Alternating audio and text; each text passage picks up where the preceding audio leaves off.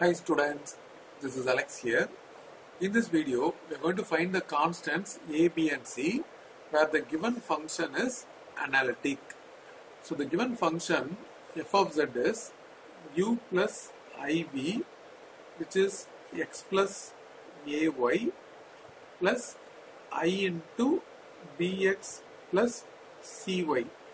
Now equating real part on both the sides, u is x plus ay and v is bx plus cy.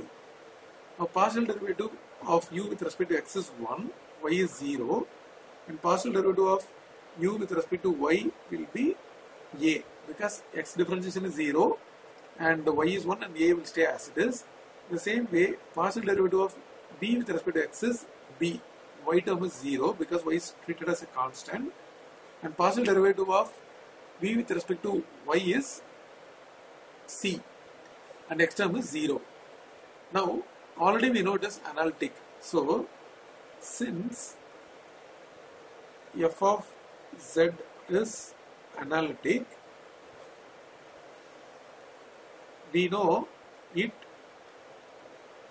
satisfy CR equations. Now the CR equations are ux equal to vy and uy equal to minus vx. So when I take ux 1 equal to vy c, so we got the value of one constant c.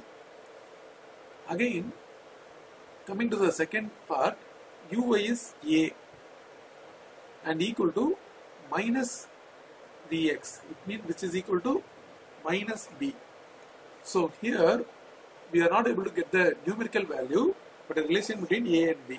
So if b is 1, a is minus 1. If b is 2, a is minus 2. If b is negative number and a will be positive out there. So in this way we can able to find the constant a, b and c.